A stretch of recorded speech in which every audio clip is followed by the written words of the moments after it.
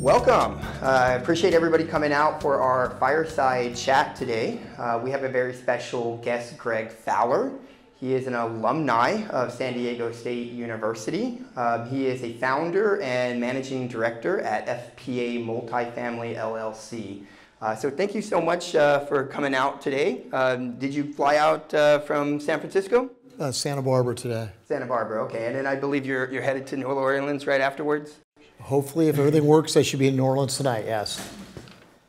It's going to get a little more space. So just so everybody knows how this is going to go today, well, Greg, we invited you out today because we want to get our students acquainted with other alumni who have been successful and who they can envision themselves as having similar type of success. So what we're looking for is a little bit about your background and your career.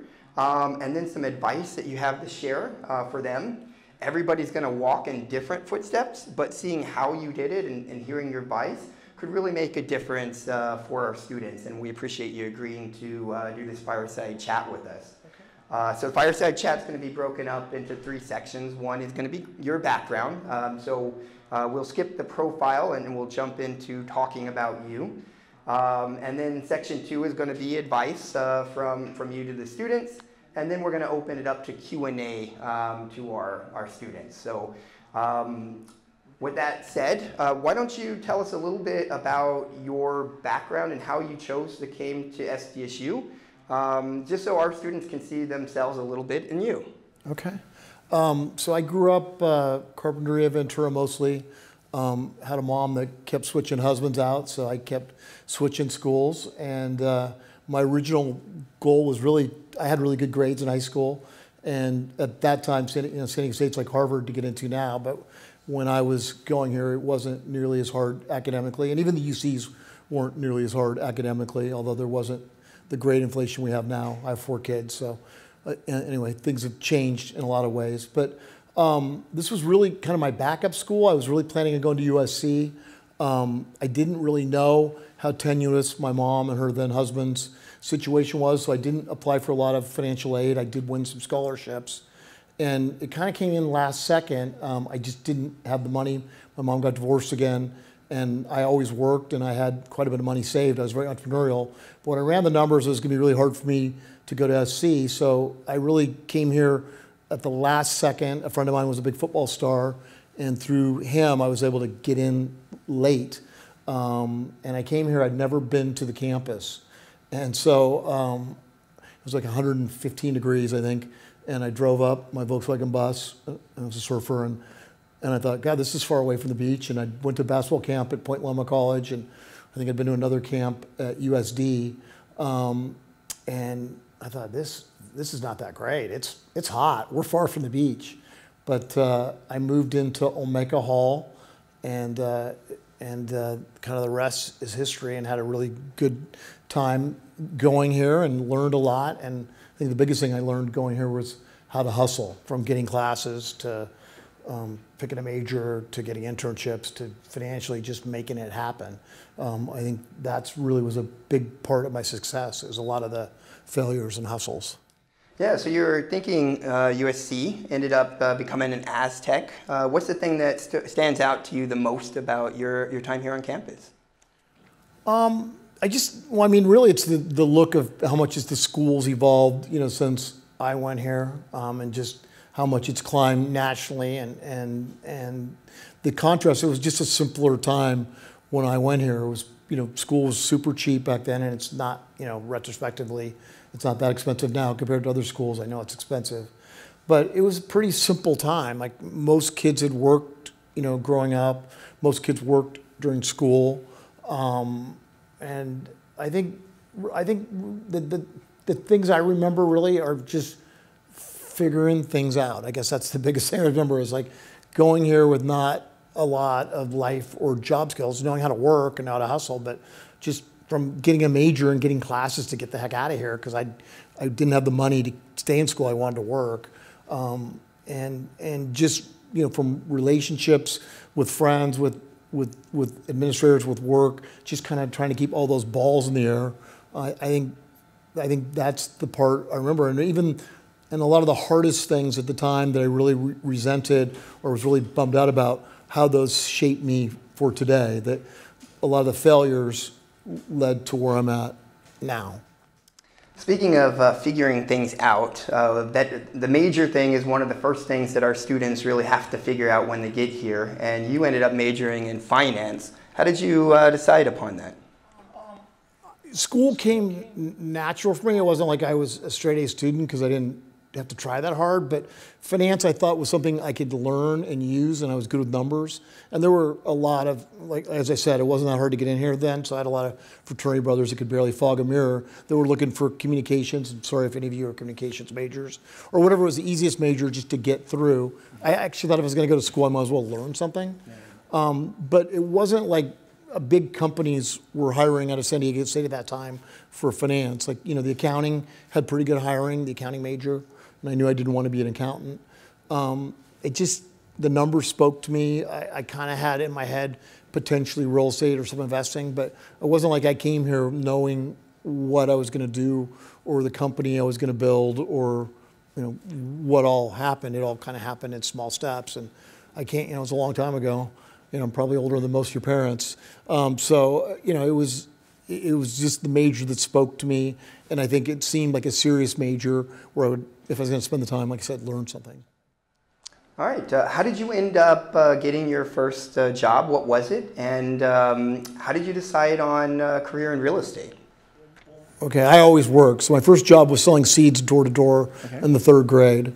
And then I pulled weeds. And then I cleaned a church. I was a janitor. And then I detailed cars, worked in restaurants. My grandparents were farmers in Oregon. My mom used to ship me off every summer, and I'd live with my grandparents. So I picked fruit as a kid. When you're little, they have you pick things like peaches or apples because you don't have the dexterity. And then as you get older, things like strawberries. I moved irrigation pipes. I worked in liquor stores. I worked in stores. I mean, I did everything, and I think that's something that is missing for kids now. Because I think believe me, there were a lot of failures in some of those things. I worked for a landscape company once, and I wasn't digging the holes deep enough, and the guy gave it to me. And I was 14 or 15 now, and I think about if I talked to my kids and the tone that kid talked to me today, I don't know if they could handle it. But I think those were good life lessons: how to work, how to fail.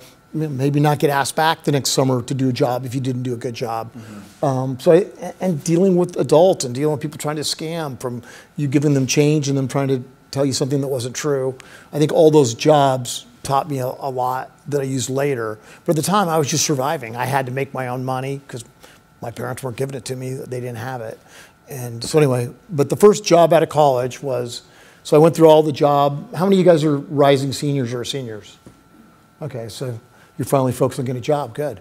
It's going to be a tough year, and we'll talk about that later if the questions leave there. A tough vintage year. I came out in a really tough year, so they had all the people were out on the quad, and the one job I got offered out of here was for Sealy Posturepedic, selling mattresses in Spokane, Washington. And at the time, Spokane's actually a nice town, and there's great fishing there, and a lot of cool things about it. It's where Gonzaga is.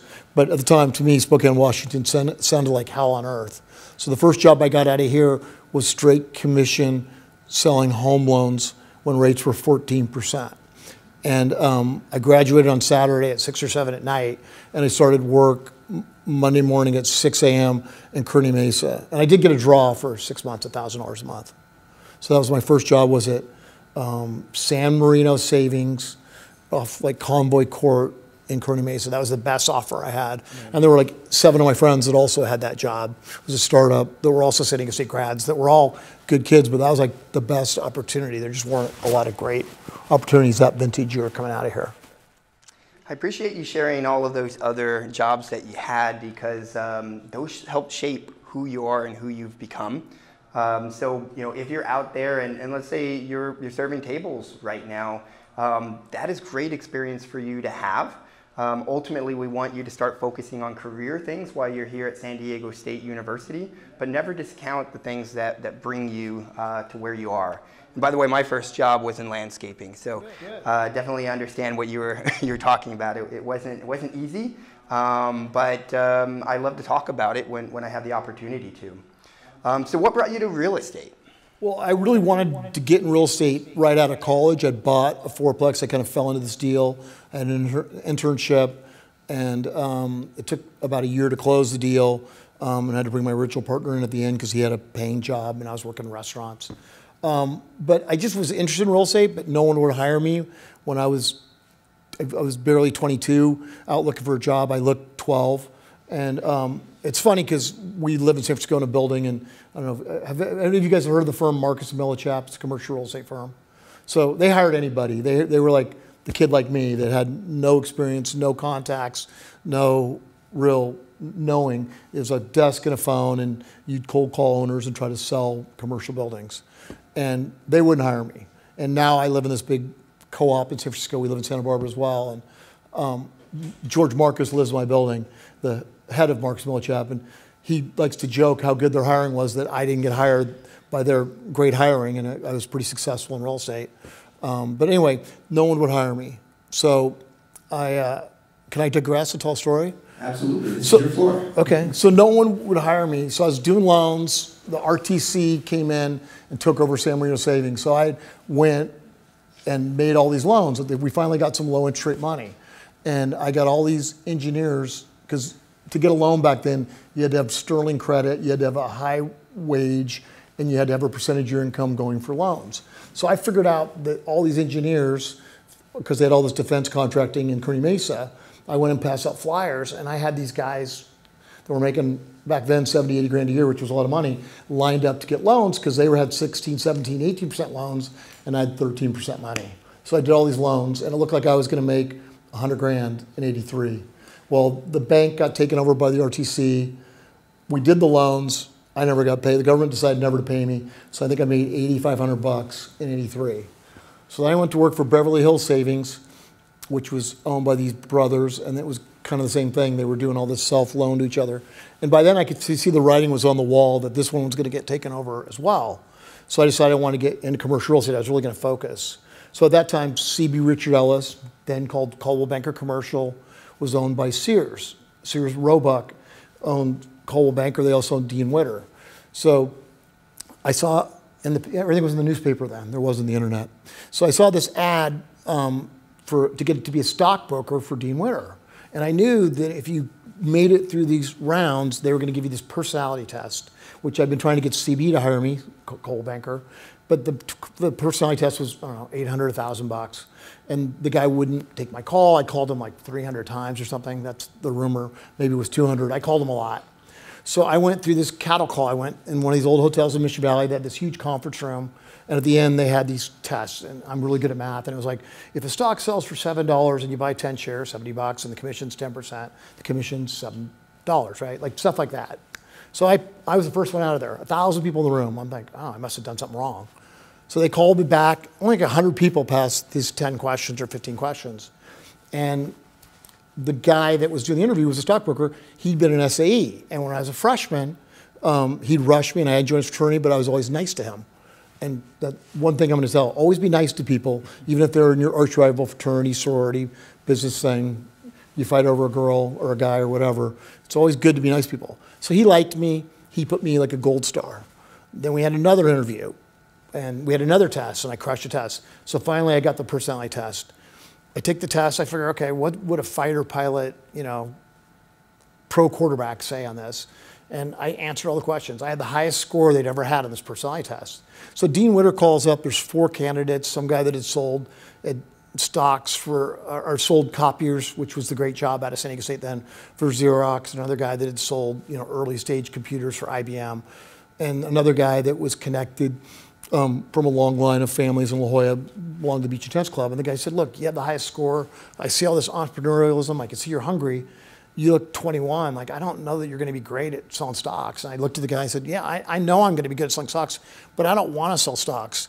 I have the same personality test that CB Richard Ellis has. I just passed. I have the highest score.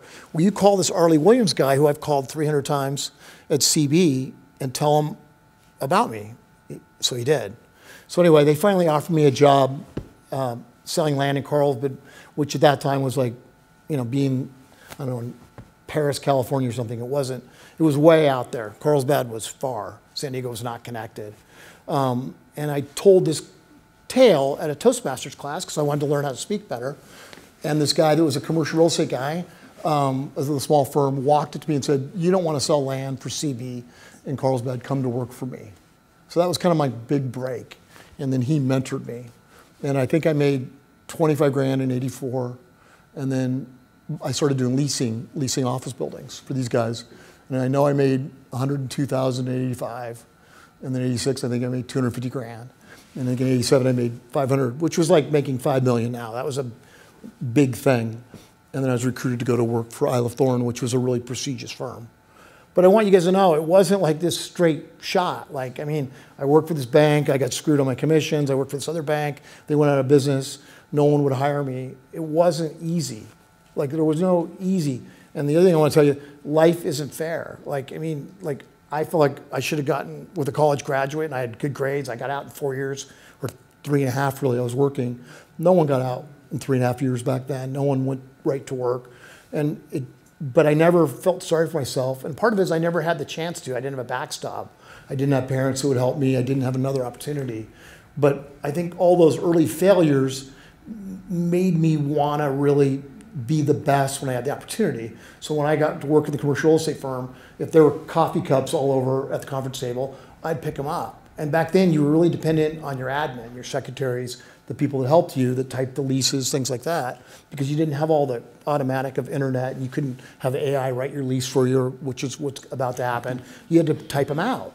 But the fact that I was always the one to clean the kitchen or to bring lunch to this admin, they were always the one, if I needed a lease typed at Saturday, or if I needed them to 8 o'clock at night, or if I had to bring their typewriter from the office to their home to get them to help me and pay them some extra money, they would always do it for me. And I never did this stuff thinking, this is going to help me out. It was my natural way. But I can just tell you, everything I've done for other people, stuff like this, has always helped me 100-fold. One of you guys may work for a bank someday, and you're going to remember that I spent time with you, and there's going to be some great deal you took back, and you're going to remember I helped you, and that's just how the world kind of works. Anyway, sorry to go off on this wild tangent. Yeah, those are some amazing life lessons, Greg. So just because you get a major in real estate, it doesn't guarantee you that you're going to start your first career in real estate or whatever your degree is going to be. But hard work and perseverance is what's needed to get you to where you want to go.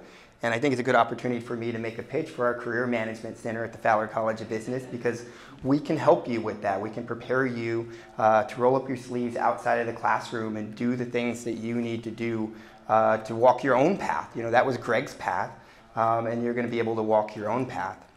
So speaking about all the setbacks, that you have, and challenges in your career, you decided to become an entrepreneur and open up your own firm, FPA Multifamily LLC.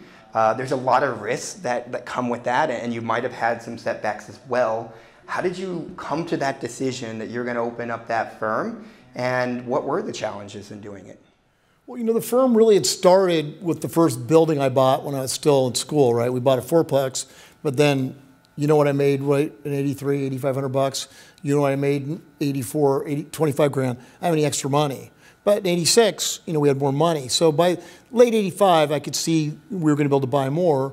So my original partner, who I'd met here, a guy named Martin Shore, who just won a Grammy, actually, for a movie called Take Me to the River, New Orleans. So watch the video, it's great.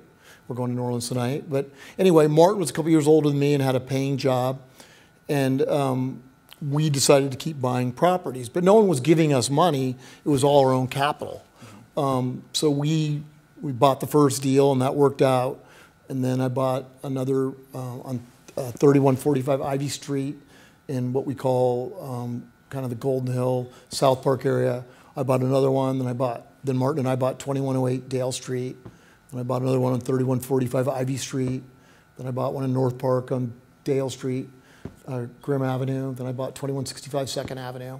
And I ran all these properties. So I was working as a commercial real estate broker, making all this money. And at night, after work at 7 or 8, I was painting buildings and working till 8, 9, 10 at night, fixing up buildings, and then weekends doing drywall.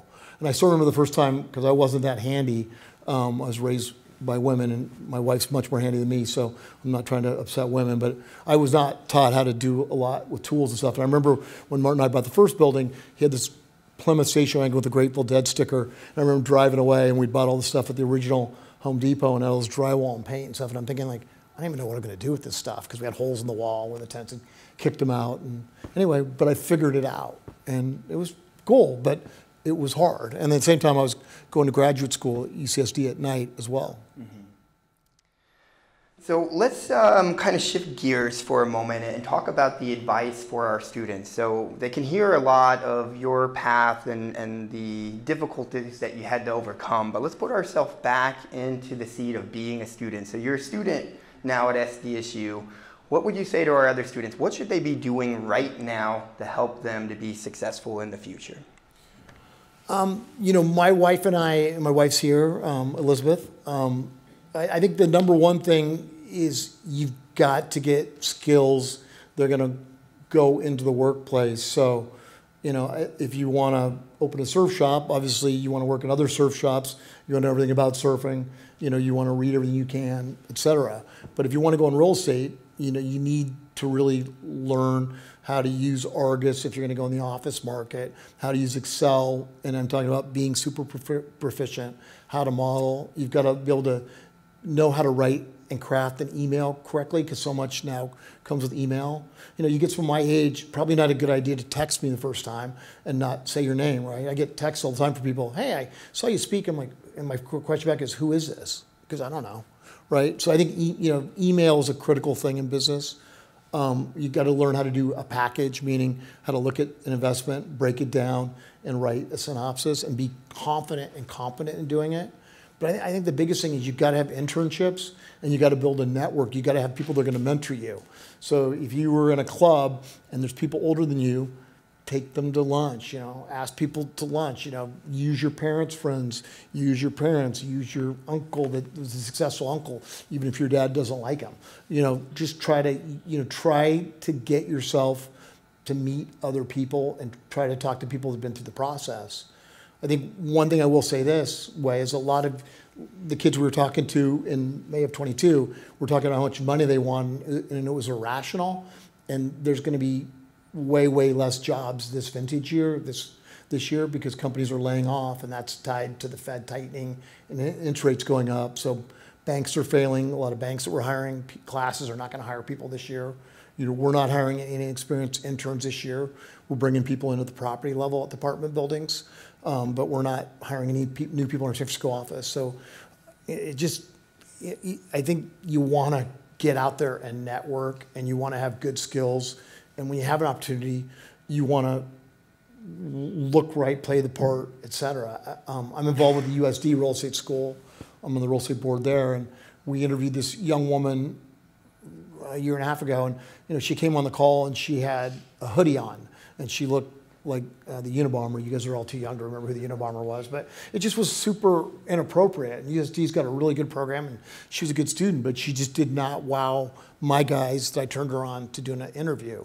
Another kid, first generation kid I was really trying to help, that played rugby with a bunch of friends of mine, my kids' friends at Santa Clara. He's interviewing us. He's in a t-shirt, sweaty, and his roommate walks by in his boxers in the middle of a call. Just not a professional situation. So you only have these few chances where someone's going to help you, and it's like an egg, and you got to hold that softly, because there aren't, you know, no offense, but you guys didn't go to Harvard, right? And if you're an accounting major and you're top of your class here, you're going to get a lot of job offers, but 95% of the people are not at top of their class, and you're going to have to hustle for that first job. So when people want to help you, you have to respect their time and follow up and take it seriously. And, you know, a handwritten thank you note if someone spent time with you is a critical thing. You know, knowing what people want is a critical thing. If he helps you at the job center, you know, bringing him, asking him if he wants a coffee or texting him, you know, that means something. If she helps you at the career center and, you know, and gets you an internship, bringing her some flowers and a thank you card, that's how the world works. The more you give, the more you get. And I will say this, no one owes you anything. And after you get this degree, after your first job, no one even really cares unless you're at Stanford or Harvard, and believe me, they talk about it all the time. no one cares where you went to school. It's how you did at that job. Did you add value to the team? Are you smart? Can you get things done? Are you not a rebel rouser? Do you cause problems? Like, you know, because it's not a union. We get like employees that get like Marxists and they want to make everything fair. They want to negotiate in a group. And we really just want people that want to add value and that have a good attitude and that want to move ahead and that are appreciative of the opportunities we give them. And people don't want to deal with a lot of attitude. So I guess we're jumping probably of what, you know, what the advice I give is, you know, make yourself valuable and have a great attitude are, I think, the most important things. All right, you mentioned getting a mentor as a piece of advice. Is there a mentor that stands out in your life that helped shape your career? How did you meet that person and what did they do to help you? Yeah, there was never anyone that really took me under their wing. I was a pretty street smart kid, so I worked for this guy that was a big real estate guy in the Ventura area, Bud Smith. And I was lucky enough to spend some time with him, mostly driving around his various girlfriends when his wife would show up to the properties. He trusted me to do that because he knew my stepfather. So it was kind of a different time. But he would, you know, if I called him with a question, he would answer it. And then when I started in commercial real estate and had some success, people that owned the buildings would want to invest in me because they thought I could make them money. So I think the biggest thing with a mentor is giving something back. So you guys are young. If you understand social media and you can look at someone's website and give them constructive criticism or a way to help them, that would be a good thing. If you understand AI, because AI is just coming out, if you've already figured out AI, like meet with someone like me and say, hey, Greg, you know, I've thought about it. Here's some ways AI could help you, and here's what I already know about AI, and here's ways you could, you know, use it at the property level. Then you're valuable. I don't think many people are just going to mentor you forever. I mean, I'll, you know, come to Santa Barbara, I want to grab a cup of coffee. If I like it, I'll usually meet with you or spend a little bit of time with you. But you're going to have to stand out and you're going to have to add something back of value. So a lot of you got to figure out, what am I good at? How do I add value? You know, am I someone that gets a lot of work done? Am I someone with great ideas? You know, in real estate, there's really three things that matter. Can you execute? Can I write down a piece of paper, you know, like this, and that these are all things, hey, can you get this done today? Can you check all those things and get them done, you know, basically 99% right, and not complain about it? Can you find deals? Can you find opportunities for the company or me to make money? Can you find equity? Can you find money that will go in deals? It's really, can you get something done? Can you add value, you know, to the deals? Can you find the deals or can you find the money? Everything besides that is just a job, like, and it's pretty replaceable. So when you're thinking about, like, especially in business, you know, what do I add? You've got to have a shtick. And for me, I could get a lot of stuff done, and I could lease a lot of space, and I could get people to make quick decisions and get that lease signed that day. And I always had that burning desire. And another book I read, Think and Grow Rich by Napoleon Hill. Like, and it doesn't really tell you what it is, but it gives you the feeling of you got to have the sense of getting things done, and you got to sometimes put out things that matter a lot to you. I love to surf. I've got a place at Halls Ranch. I barely surfed in my 20s because I worked, and I was so committed to getting ahead. And those first 2 years were so difficult that when I started succeeding, I was so scared for it to stop that I think you almost have to go into it with a sense of fear and a sense that it really matters. Because your 20s, they really set you up. Because if you're like me and you get married and you have kids, as you get older and you have more going on, you have less time. So I feel like it was that time when I didn't have a family, I didn't have a relationship that I needed to commit time to, that enabled me to give 300% to my career. And I think that really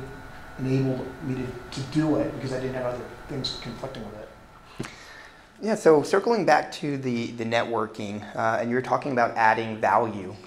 So, you know, networking is one of the things that if you come to see me, I'm going to tell you first that you need to start doing for your career. So, but the adding value part, I want to supplement that by saying that with networking, it can be so easy to add value because you don't necessarily have to know the thing that someone needs help with. So if Greg needs help let's say with some type of topic, you know professors here at SDSU. You said, hey, Greg, would you like me to introduce you to Kamal, Dr. Haddad in the back, right? And so you can make that introduction for Greg.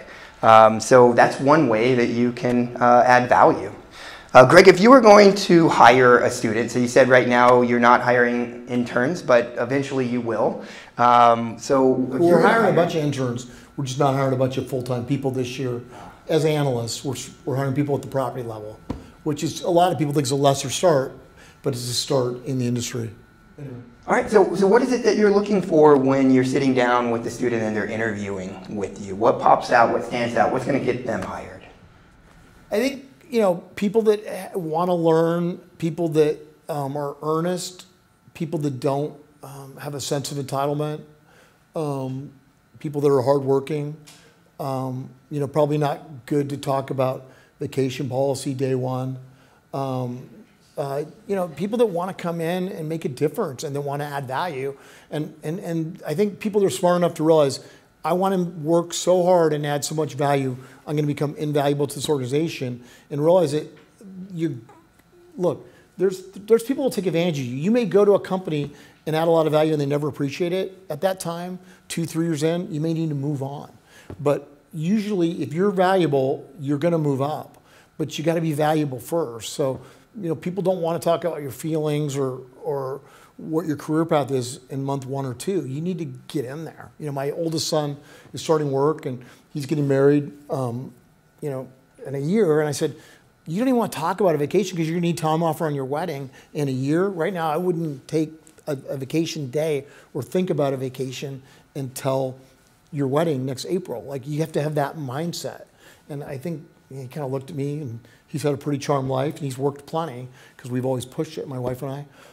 But I still think it's kind of shocking, but it's real life. And once you're at a school, people generally don't want to babysit you. They want you to come in and act adult-like and add value. So what I'm looking for is people that have worked, people that have shown, that have great references, people that know how to act, know how to dress, that I know they're going to be able to sit in the office and sit in that cube and be able to do the work product. People I'm going to be proud to put out that can meet my investors, my other employees, our customers. We rent apartments. We own 46,000 apartment units. So we have 100,000 residents. So when I'm looking at you, I'm looking at, do you carry yourself to represent me? And the same thing, when you look for your boss, do I like the people in the company I'm working for? And I guess the other advice I give you is, so many people in the first job worry about first year comp, and I could have taken the 18 grand and moved to Spokane and sold beds, and instead of being $8,500, but that was the best decision I ever made. So when you're looking for that first opportunity or any opportunity, do you respect the people you're working for? Are they successful? Are they well respected? Is the company well capitalized? If you look at them online, is there a lot of crappy stuff about them on the internet? Are they in lawsuits all the time? Do they have a lot of turnover? But at the same time, when I'm looking at you, are you a job hopper? Are you going to leave me for 10 grand? We had a kid last year from SMU that we hired that interned for us in 2 summers, and he left for what he thought was maybe 25 grand more, but with commissions, he could earn more working for us, but he wanted to be able to tell his parents and his friends he's made 100 grand, and that job sense has been eliminated. So he was the last guy in, he was the first guy out. So I would say we're looking for people, when you first work for us, we're adding most of the value. We're training you, we're paying you. You've got to add something back, and so that means a commitment of your time too. And I think, if it's not going to work with you, I think the sooner you tell an employer, hey, I don't think it's a fit, really the better than saying something you're miserable with. At the same time, you don't want to be 32 and have had 5 or 6 jobs. Because when I get resumes and there's someone 50 that's had 15 jobs since college, I don't even interview them. It's just too much. I'm looking for people that are going to stay because it's hard to add value. And like in real estate, we share the profits of the company with the people, but it takes, when you buy a deal, 7 years to sell a deal, typically 3 to 7 years. You're not going to make any money with us if you're not committed long term. I mean, big money. So you got to really buy into who you're working with. And anyway. Yeah, so on that note, for those students that are considering a career in real estate, Why should they go into real estate, and what should they look out for? What is your advice for their students that are going to enter real estate? I think if you're a hard worker and a self-starter, there's no, like, I grew up in tract houses in Ventura, right? And went to San State, which wasn't my first choice, when it was easier to get in here because of money. And, I run a multi-billion-dollar company, and, it's a great thing. It's fun. It's America, right? So that's the upside of real estate. But if you're not self-motivated, or you can't choose to work when there's a perfect west swell and the winds are right, and you are afraid of commission, it's a tough business, because in real estate, it's usually kind of a eat what you kill business. So if you're entrepreneurial, if you're the kind of kid that went and sold encyclopedias door to door, or, you sold all the swag to fraternities and sororities, and you know how to make things happen, or you lived on commission, and and you want to work hard, it's a really good industry. And there's a lot of ways to get into it.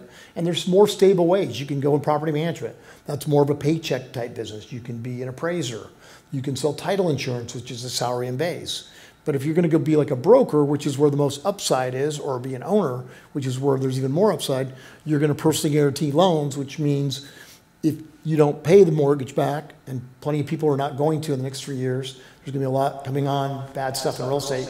With the rates suddenly going up, they can take your home, they can take your money in the bank.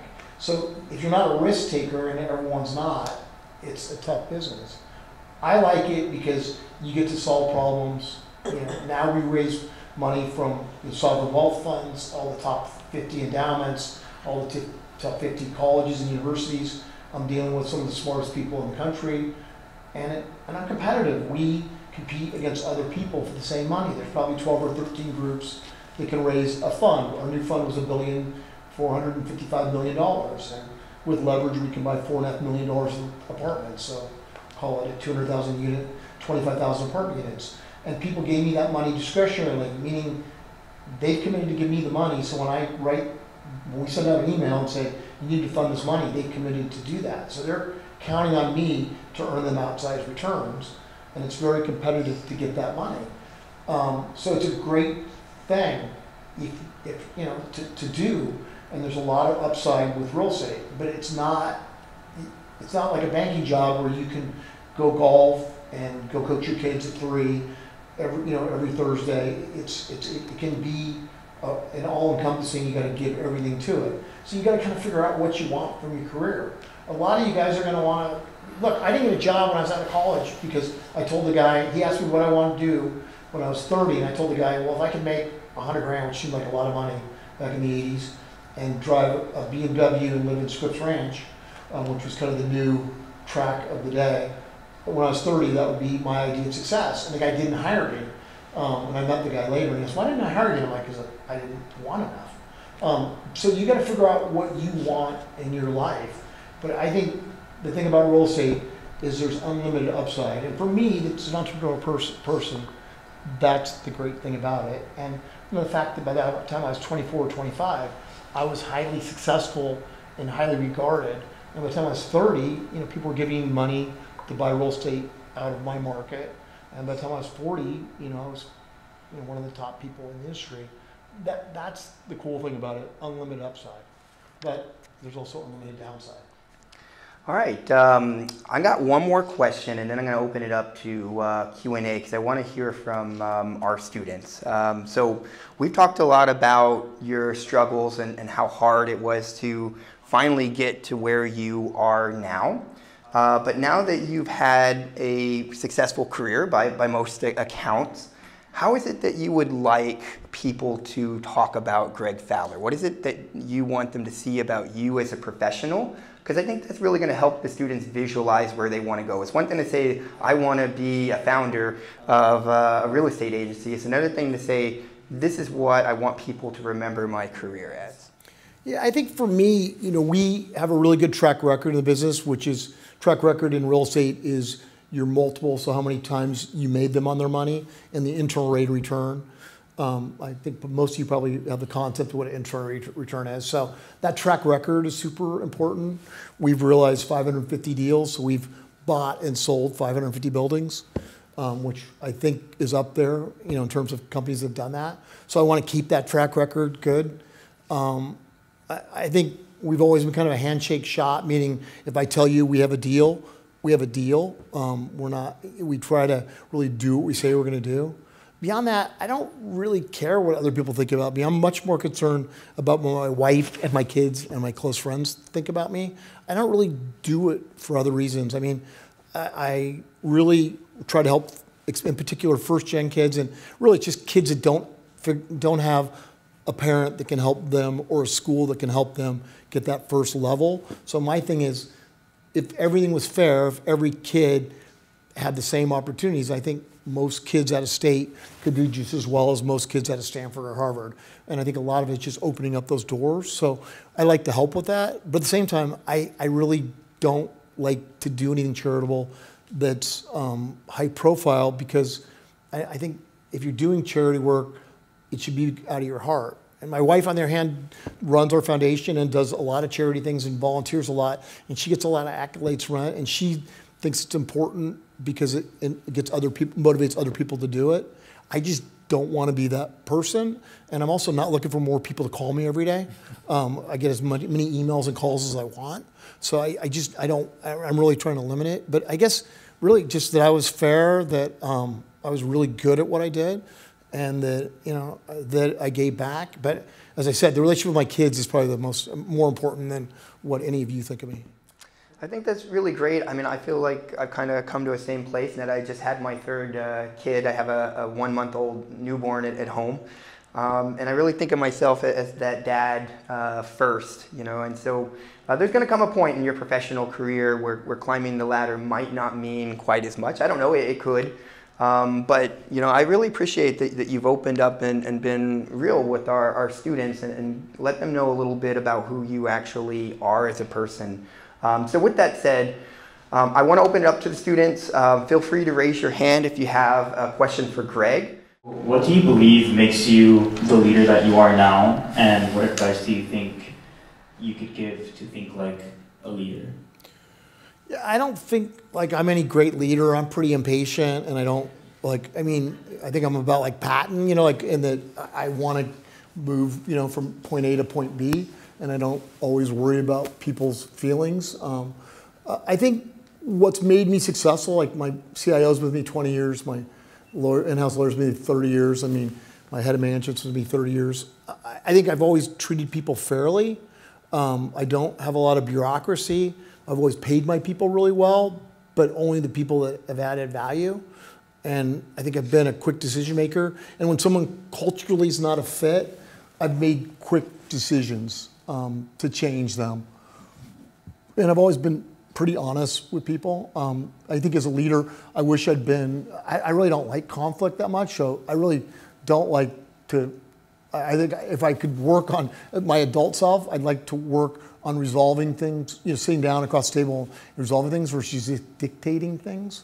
So I think that's something people need to learn, especially in today's world, because it's, it's not as soft, it's a lot more soft and fuzzy than when I was young, which is, hey, here's a desk and a phone, hopefully you make it. But I think the key is just being true to yourself, treating other people the way you want to, be treated, and being honest. And I think hard work. I think the reason that I've had success is people have seen me work hard and succeed, and the people that have worked hard for me and also been smart, because just working hard if you're dumb doesn't really help me or help you that much sometimes. I think people seeing someone that came from nothing, succeeding, and then willing to share the wealth, I think has been good, and the people that have worked hard have been rewarded. So I guess that's really, rewarding the winners and trying to cull the losers and trying to be fair with people. Thanks for the question. I think I saw one over here. And I'm going to stand next to you just because I got a mic for our recording. Hello. You mentioned that you got your first property while you were still here at SDSU. I'm just wondering how you navigated that, how you chose your property, and what made you choose to do that while you were still young.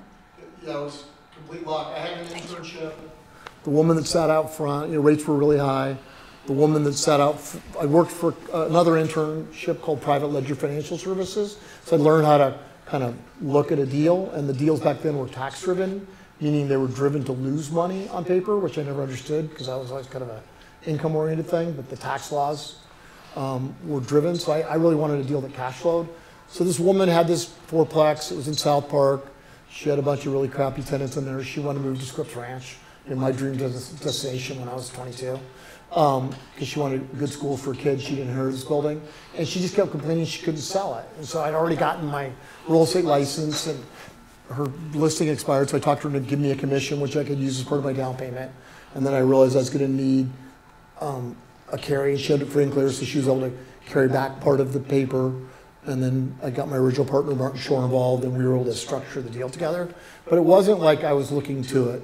I was sitting out front.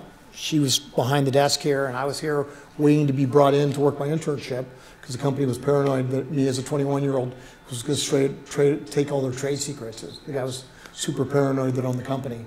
So he didn't want anyone, the interns back in the office space without being watched. It was a kind of eccentric company. But anyway, it just kind of fell into it by asking questions, by being talkative and being smart enough to think, oh, maybe there's a deal here. This lady seemed pretty desperate to move this. But it happened over probably a 6-month period, getting her to agree to sell it to me, and then took like another year to close it. I mean, the poor lady, I think her hair went from black to gray waiting for us to close it because we barely got the loan closed. But just figuring out and talking to people and asking questions, and a lot of it was luck. I mean, I attribute a lot of my luck, my success to luck, you know. So that's being in the right place at the right time in the right industry.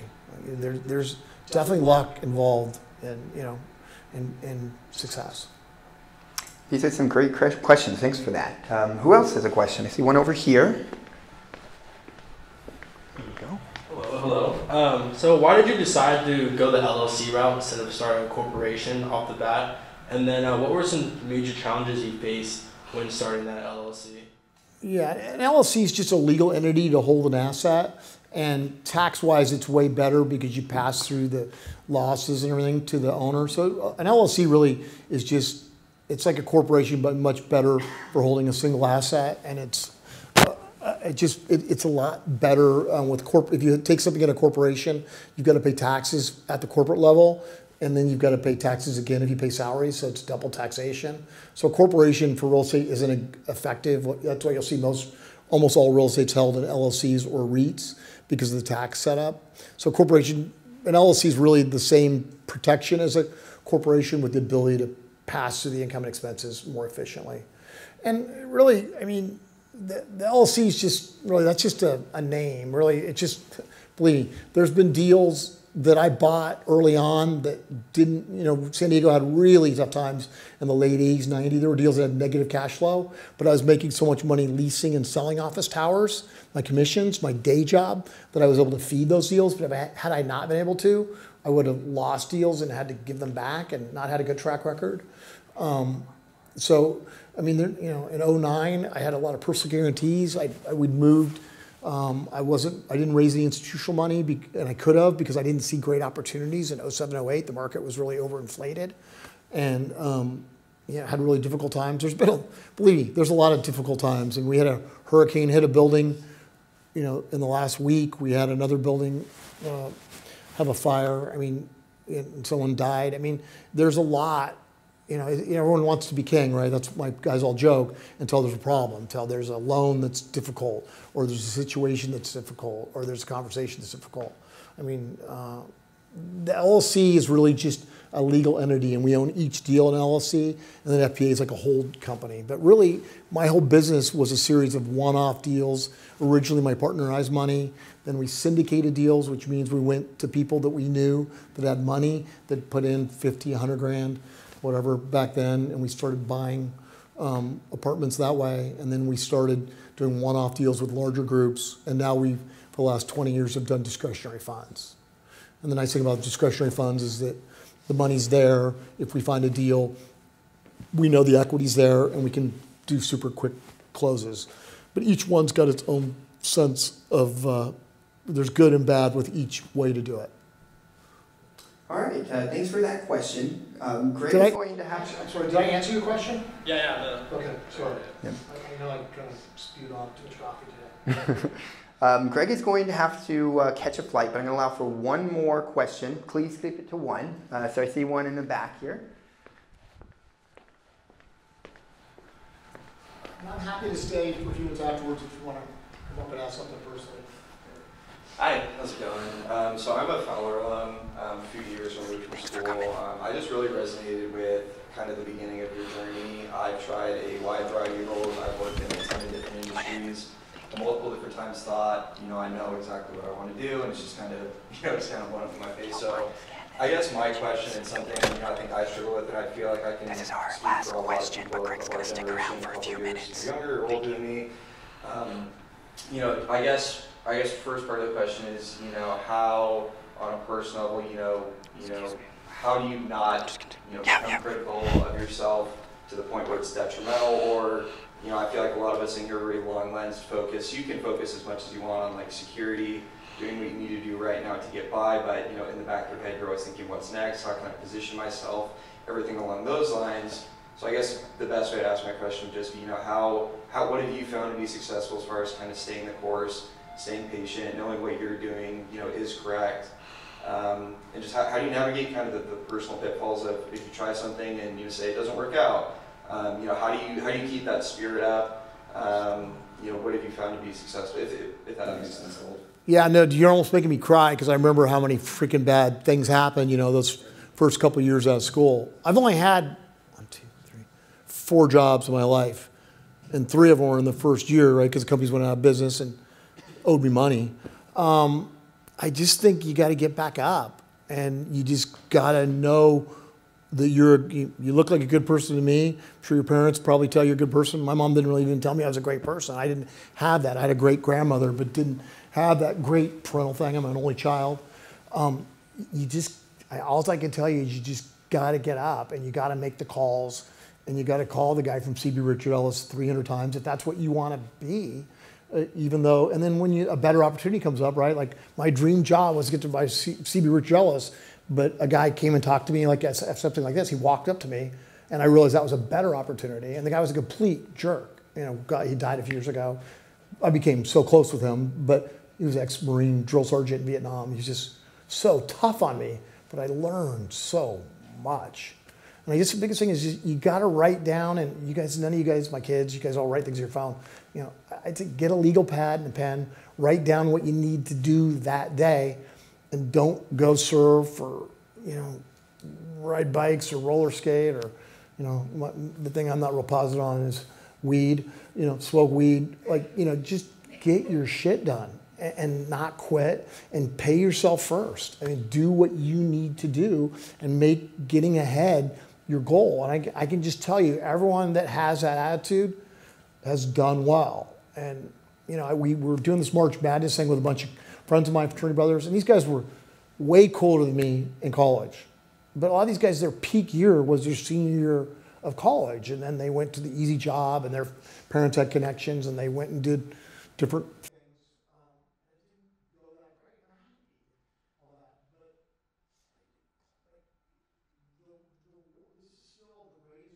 Country in the world.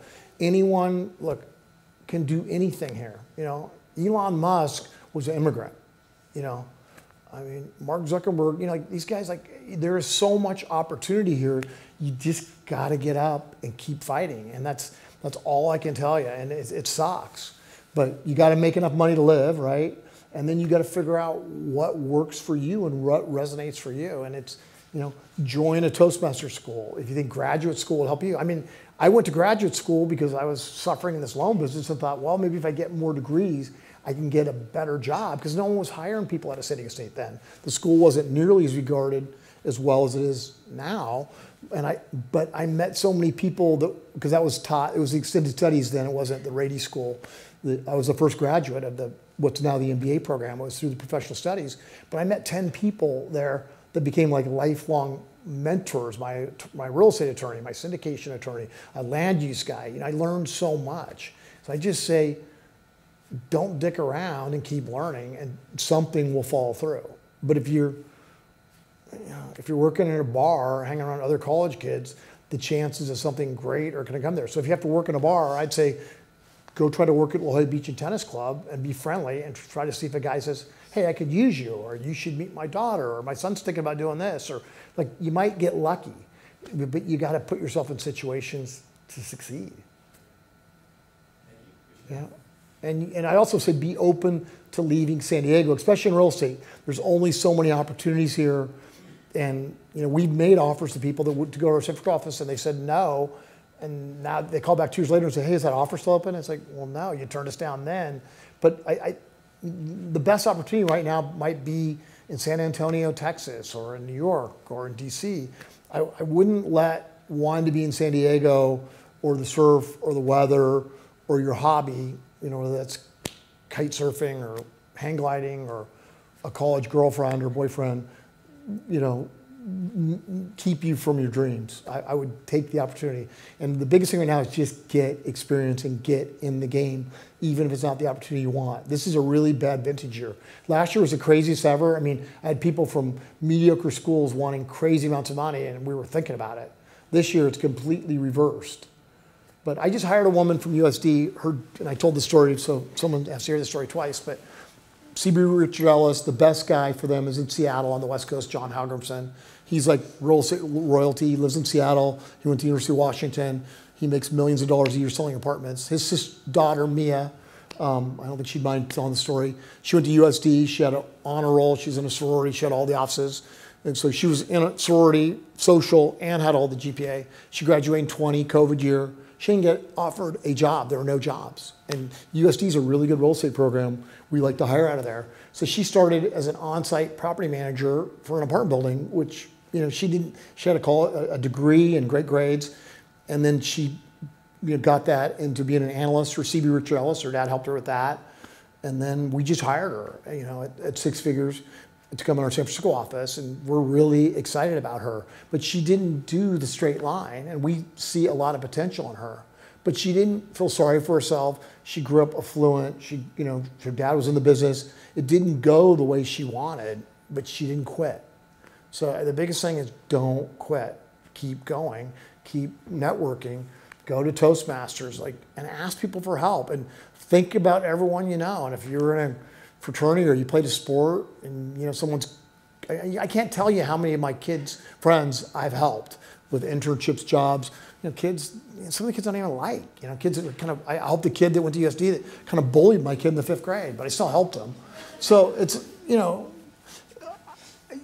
don't be afraid to ask but be thankful when people help you, and also ask people what would you think, honestly today, what could I have done better? Like if you met with me and said, hey, I met with you at lunch, what would you have done better? I'd say, well, you probably should have dressed this way, or you should have had a resume ready, or, I'll tell you what I think. But there is still so much opportunity, but this is a tough year, and you guys are all, just get working and figure out what you want to do. All right, we're going to go ahead and wrap up. Greg, I want to thank you very much. I know you're not a spotlight person, so this puts you a little bit out of your element, and you probably didn't know what you're going to get into when I said I want you to come and speak about yourself, but I think your story really made a big difference. And this might be a bit of a risk, but I'm going to do a live survey here. Raise your hand if Greg's story has added value to your own career search. So this is why we asked you out here, Greg, and we really appreciate it. And to our students, I appreciate you coming and being proactive and doing this, because listening to people like Greg, is going to help. And you can come and meet with myself and with Tina and Michelle in the back. We have our student assistant, Naomi, too. We can all help you take what you hear from Greg and put that into action. So thanks again, Greg. We appreciate it very much. And Elizabeth, thank you as well for being here. Okay, and if anybody wants to say hi or ask a question right now, and we are definitely looking to hire people in the property management space this year. So if that's of interest to you, I'll give you my card and you can email me and I'll put you in touch with the people. But yeah, this is going to be a tougher year, so I'd say get out there and get on it right now.